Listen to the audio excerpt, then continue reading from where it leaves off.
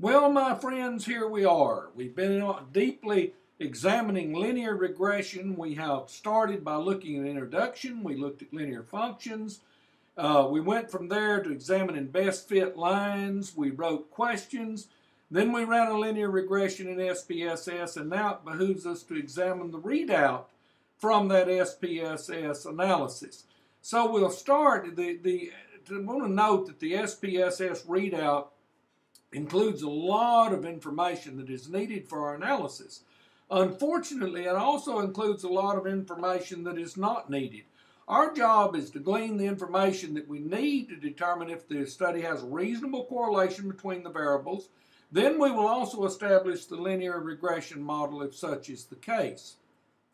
Our goal now will be to examine the readout that we got. And you remember we had a readout entitled Regression by Dr. Dog. The first thing that we come into the readout to notice that we will need are our descriptive statistics. Our total enrollment had a mean enrollment of 11,567, and our part-time enrollment, a mean enrollment of 7,703, and we had 63 institutions. You notice that I rounded those up.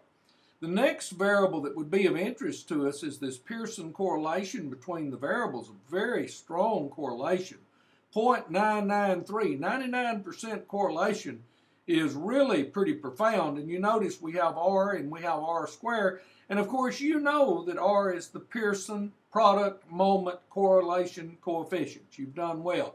Now, some of the things that we don't need, we have ANOVA here, which we really don't need that. But let's drop that down a second and look at these coefficients. Here's what's important, our constant, negative 378.298. You need to write that down. That is B. Then the total enrollment, 0.699, that is A, which is the slope. So we have our descriptives, we have our correlation, which is appropriate, and now we have A, the slope, and B, the constant that we need to put into our formula, y equals ax plus b. We'll look at that in just a moment. Well, going through the readout really wasn't that bad, was it? When we went through the readout, we've established the following. First of all, we obtained our descriptives. We know what the average total enrollment is. We know what the average part-time enrollment is. We know the number of institutions we examined, and we know the standard deviation for each of those variables. So we obtained our descriptives, and in doing so, we answered our first research question.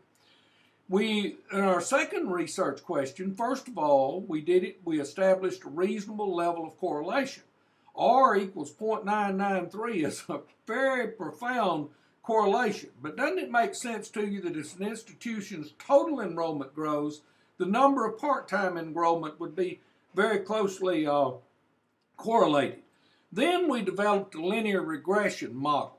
Now you remember we had our coefficient B, negative 378.298, and we had our slope A, 0.699. So our model for growth of the size of the part-time enrollment in these institutions, Y is equal to 0.699 times the full-time enrollment minus 378.298.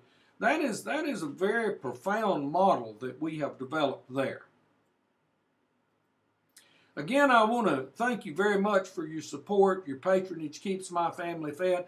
Hope these videos are proving useful to you. They're a lot of work to produce, but just like it's a lot of work to produce them, it's a lot of work to learn it as well. Live long and prosper, peace and long life.